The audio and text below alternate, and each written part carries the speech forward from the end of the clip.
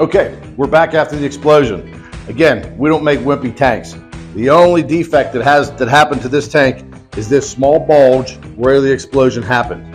What we want to do next is plug all these ports, apply 1 psi air to the tank, submerge it underwater, hold it for 1 minute, and make sure that there's no bubbles coming from any of the seams, any of the inserts, or any other areas on the tank. We do this to 100% of our tanks. After the tanks are molded and trimmed, we plug them, we submerge them underwater for 1 minute. That shows that we have a good leak test and it can get moved on to assembly. Let's take this down and test it right now.